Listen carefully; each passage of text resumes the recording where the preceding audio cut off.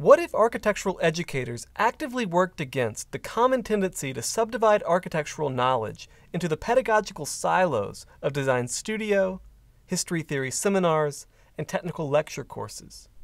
What if the seminar classroom, for instance, was reimagined as a space for theoretical discourse, historical inquiry, and design speculation?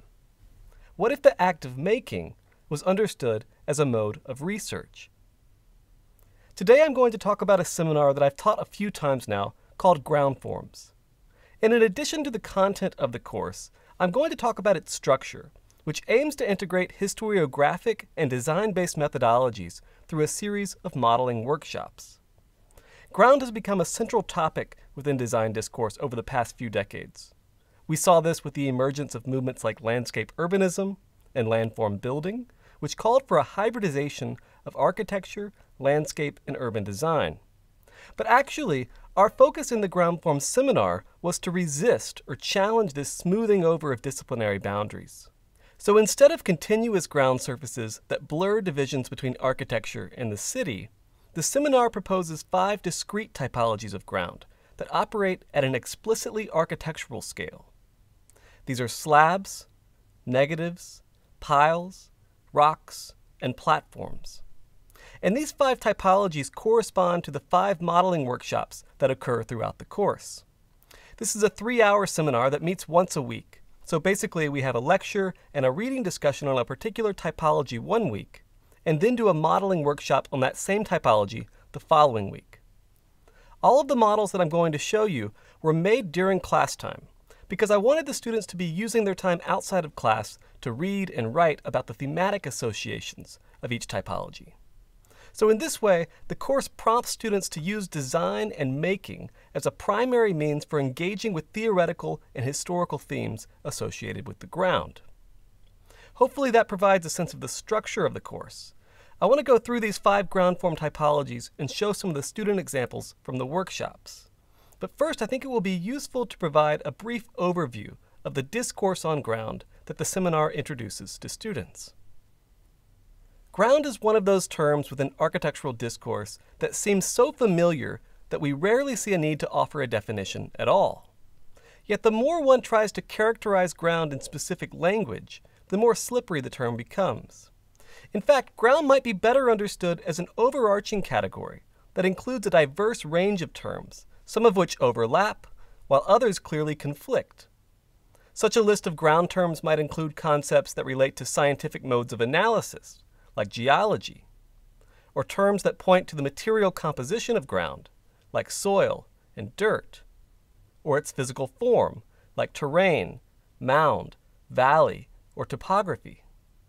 Meanwhile, other terms have social or cultural connotations, like homeland or park. Then there are terms that engage the economic considerations of ground, like property and real estate. Some terms frame ground through the lens of aesthetics, like landscape and vista, while others draw ground into the complicated realm of geopolitics, like territory and frontier. Then, of course, there are ground terms that are explicitly architectural, such as terrace, floor, or foundation. Indeed, the more we try to pin down any singular definition of ground, the more it shifts and multiplies in meanings. One useful exercise that I do with students in the Ground Forms seminar is a mapping of these various ground terms. So we use a dictionary to look up the definition of each term and then try to find overlaps or conflicts to organize them as a set. Here you see a few examples of our initial mapping exercises. And you can see how particular groupings start to emerge. A certain number of words, for instance, might fall under the category of politics or agriculture. We then try to refine and synthesize these mappings into a more legible format, which you can see here. The slippages amongst these various terminologies are always operating in the background when one considers the relationship between building and ground, which is one of the most significant dynamics within the discipline of architecture. Throughout most of human history, the ground was understood as a stable foundation, both literally and conceptually, for architects to build upon. During the early 20th century, however, modern architects invented new formal typologies that challenged this foundational status of ground. While some leveraged innovations in steel and reinforced concrete to physically disengage their buildings from the earth, others deconstructed the architectural object in an effort to extend their interior spaces into the surrounding landscape. Architects of the post-war era explored even more radical approaches to ground, ranging from speculations on nomadic buildings to the complete dissolution of architecture into field conditions. The integration of digital modeling software into architectural practices during the 1990s further propelled this collective reinvention of ground, especially through formal experimentation with continuous surfaces that blurred the traditional division between architecture and landscape. Among the projects that exemplify this trend are Toyo Ito's Grin Grin Park, Renzo Piano's Volcano Buono, and the Yokohama International Port Terminal in Yokohama, Japan, designed by Foreign Office architects. In these projects, ground undulates and folds, becoming benches, walls, and even ceiling planes. Loosely grouped under the movements of landscape urbanism and landform building, proponents of these building-ground hybrids contend that the blurring of boundaries between architecture, landscape, and urbanism would reinvigorate urban spaces with smooth flows and networked connections. Yet despite the successful translation of landform building's theoretical positioning into realized works, which is no small feat, by the way, many architects, especially those of the emerging generation, are beginning to question whether such blurring and hybridization has dulled architecture's understanding of its specific role and agency within contemporary culture. As a critical response, there is a clear preference for the discrete as opposed to the continuous within many circles of contemporary design practice. This preference for the discrete over the continuous is summed up in this diagram produced by Tom Wiscombe. So on top, you see a drawing where architecture equals landscape. And according to Wiscombe, this fusion undermines objecthood, so that gets a sad face. Then below the dashed line, he offers three potential strategies for relating to the ground, which are hovering, ground object, and squished in a hole. And you can see examples of these three ideas within Wiscombe's body of work. Recognizing these recent shifts within architectural design and discourse, my ground forms seminar highlights emerging typologies of ground that are figural and discrete, rather than topological and continuous. And as I'll discuss later, we also consider the ways in which digital tools have influenced architectural conceptions of ground.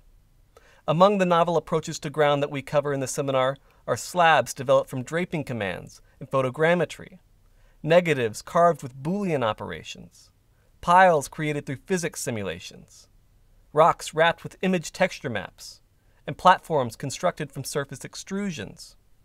In contrast to the topological complexity of fields, networks, and folds, which prevailed during the first digital turn, these emerging ground form typologies are often intentionally simplistic. Yet the overt simplicity of these ground forms should not be interpreted as a rejection of digital tools, but instead as a critical response to digital virtuosity as an end in itself.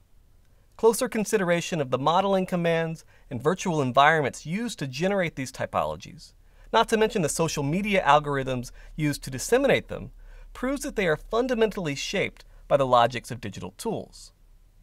I've actually taught the course a few different ways. In the earlier version, the workshops were all done with physical models. So here you see us in our working space developing the ground form models. And it's a great collective experience to be physically engaged with modeling and to pass the bottle of glue back and forth. Here you see how those physical models become useful as artifacts to reference when we're back in our seminar room. However, with the COVID-19 pandemic and the shift to remote learning, these workshops were restructured around digital modeling. But I actually think this shift to the digital workshop format greatly improved the course, because it allowed us to reflect on the way in which digital tools are reshaping disciplinary conceptions of ground. As Mario Carpo has pointed out, digital tools are no longer the tools for making. They are primarily tools for thinking. So in this sense, it is entirely appropriate for a history theory seminar to be engaging with digital tools in such a direct and intensive manner. And Carpo's larger point underscores my pedagogical belief that we must disrupt the clean boundaries within curricular structures that tell students to design in the studio environment and think theoretically or historically in the seminar environment. Hopefully these workshops I'm about to show demonstrate one way of blurring those presumed divisions. So if we begin with the slab, you can see here a number of references that we were looking at. from Le Corbusier's iconic rendering of the Maison Domino and its invention of a slab off-grade, to OMA's unbuilt Jeju library project, which transforms the slab into a volumetric surface that shapes a spatial experience, to more recent projects like Sports and the Ragdale Ring installation, or the Kid Gets Out of the Picture installation by the LADG. And in particular, this LADG project served as a source of inspiration for our slab workshop. One of the things that we were interested in is this idea that the slab might take on material properties, as opposed to the immaterial thinness of the virtual continuous surface projects that proliferated during the 1990s and early 2000s. Instead, the slab featured in LADG's installation appears to have no inherent form at all. It's not a ruled surface. Rather, it acquires its form from the scaffolding and clumps of materials that it's draped over.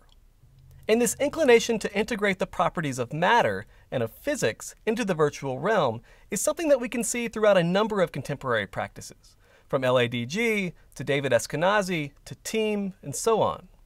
This group of designers seems to push back against the smoothness of parametricism and of digital virtuosity, allowing their forms to curl or bunch up even within the virtual realm of a digital model. Our slab workshop explored this approach through photogrammetry. Using a program called Trinio, we scanned a bunch of washcloths and napkins draped over various objects and then imported those models into Rhino 3D to edit them, apply materiality, and add various other elements. And in many ways, these student models that you're seeing here are somewhat derivative of the LADG project I showed before. But that's not really the point. I'm not necessarily suggesting that the workshops are intended to output great or original works of design. After all, the students only have a few hours during class to develop and complete each one. Instead, the pedagogical statement I hope to make here is that these modeling workshops support the activity of learning and engagement with theoretical issues. So by producing a model of this kind themselves, the students really begin to understand the difference between the smooth, continuous virtual surfaces of early digital projects and the more material slabs that are emerging within experimental design practices today. Our exploration of negatives highlighted subterranean excavations of various scales, from the domestic conversation pits that became popular in the 1960s and 1970s, to Peter Eisenman's conceptual investigations around the metaphysics of presence, to more recent subtractive projects like Nema Studio's Museum of Lost Volumes, which frames the void through notions of resource extraction. Our negatives workshop focused on the ubiquitous modeling command of the Boolean difference. Here you see examples of the student models created in the workshop. And while the instructions for these workshops need to be fairly prescriptive in order to make it possible for the students to complete the model within the time frame of a single class session, I also explicitly describe the conceptual mindset that the workshop is intended to engage. For instance, with the negative workshop, the instructions encourage students to develop and refine their models with careful attention to the designed relationship between solid and void, presence and absence, positive and negative. And you can see how these dynamics manifest in the resulting models. On its face, the pile might seem like the strangest of the 5 typologies I've selected in this seminar. Whereas Semper's invocation of the mound in his 4 elements of architecture conjures a sense of stability and foundation, the pile does the exact opposite. After all, piles are fragile, temporary constructions. This being the case, one would not expect architects to embrace the pile as a salient formal typology. Yet a number of emerging practices have nonetheless turned to the pile as a central reference point for their work. And so our theoretical investigation of the pile traced its lineage from the mounds at the center of Allison and Peter Smithson's Robin Hood Gardens housing project to sculptural works by Felix Gonzalez Torres, to more recent manifestations of the pile in projects by Team, as well as Formless Finder, whose 2013 Design Miami pavilion entitled Tent Pile uses a pile of white sand as a counterweight for the cantilevered roof. But perhaps even more curious than these physical variations on the pile is the fact that many contemporary design practices have begun to create virtual piles, developing their own software apps that do little more than pile things up into digital heaps. Among the examples of this trend are Moss's software number 4, Sand, First Office's Blocks of Blah Blah, and Office CA's Malavik web app. While some of these applications of digital tools border on the absurd, they nonetheless point to a larger conceptual project underway within contemporary design practice, one that aims to integrate the laws of physics and properties of matter into the virtual realm, challenging previous notions of digital craft in its emphasis on the aesthetics of emergence. At the same time, this sensibility also departs from both the violent collisions of deconstructivist architecture and the unified complexity of parametricism. Instead, these simulated piles celebrate the casual, the relaxed, the nonchalant, the haphazard, even the lazy. Moreover, the simulated pile accounts for both the existence of gravity and a defined ground plane in ways that early digital work did not consider. To have a pile, there must be a force pulling individual elements in a downward direction, and there must be a surface where those elements accumulate on top of one another. Thus, the pile offers an alternative to the binary positions of Semper's foundational ground on the one hand, and the ungroundedness of early digital experiments on the other. To engage with these concepts in our pile workshop, we used an open source software platform called Blender, which is fairly common within the workflows of many contemporary designers. Through the rigid body constraints, Blender allows you to simulate physics, including forces like gravity, wind, magnetism, and so on. So the students began by developing a series of standard geometries from cubes to cones to cylinders, and then starting an animation in which these geometries fall in virtual space and collide with the defined collision plane. In this sense, the design of a pile becomes an exercise in curation, as one can adjust the size and mass of each object, and you can even amplify the force of gravity beyond its standard 9.8 meters per second acceleration. For most of the students, this workshop was the first time that they had ever used this particular piece of software, and the first time they had ever produced a physics simulation. So on a pedagogical level, it was an incredibly valuable experience for them to directly engage with the tools that are being used by many emerging design practices. Without this kind of immediate experience, it would be difficult to fully understand and participate in the theoretical discussions that are occurring around these forms of experimentation. The module on rocks emphasized two different approaches, which Ellie Abrams actually identified in an essay published in the Possible Mediums book, namely the distinction between designing with rocks versus designing rocks themselves. So examples of this first approach of designing with rocks might include Albert Frey's Frey House 2, which is organized around this massive boulder in the desert of Palm Springs, or Studio Mumbai's Copper House. But the second approach of designing rocks themselves has been taken up more recently by a number of contemporary practices, including Team, and in particular Adam Fure, or Smiljan Radic, whose 2014 Serpentine Pavilion takes the form of a smooth stone, juxtaposed against a dozen or so actual rocks beneath. In some of these contemporary rocks, the form itself is what pushes back against our expectations of geometry, through techniques like photogrammetry. In other cases, such as this series of beanbag rocks designed by Moss, the focus is on the playful use of rock imagery as texture maps. Our workshop embraced this latter idea of the texture map, using a series of scanned rocks as our source material. The students began by exaggerating the contrast of these scans so that they could be interpreted through Adobe Illustrator's Live Paint feature as vector profiles. Importing these vectors then into Rhino, the students created compositions that combine multiple rock shapes and additional structural elements.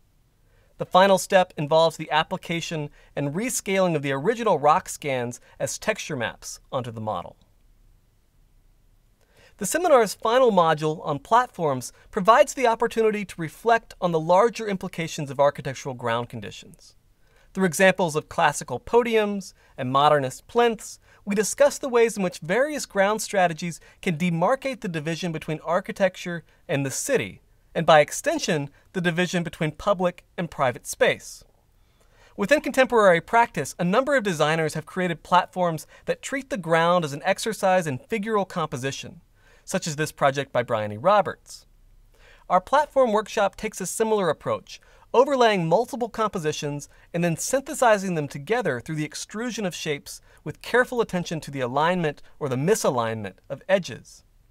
In all of these ground form workshops, scale figures are inserted into the composition last. In this sense, the scale of the ground form is delayed until the last possible moment. Yet as one places a scale figure and adjusts the overall sizing accordingly, a number of possibilities arise. Through the integration of the human body, the ground form takes on notions of inhabitation, where these levels can now be imagined as seats, or steps, or stages. In structuring a history theory seminar around a series of modeling workshops, my intention was to leverage the specific skill sets of design students and to provide a more active learning experience. At the same time, this approach is also valuable for my own research productivity, as the students often created typological variations that I had not anticipated and which ultimately sparked new revelations within my own understanding of these ground forms.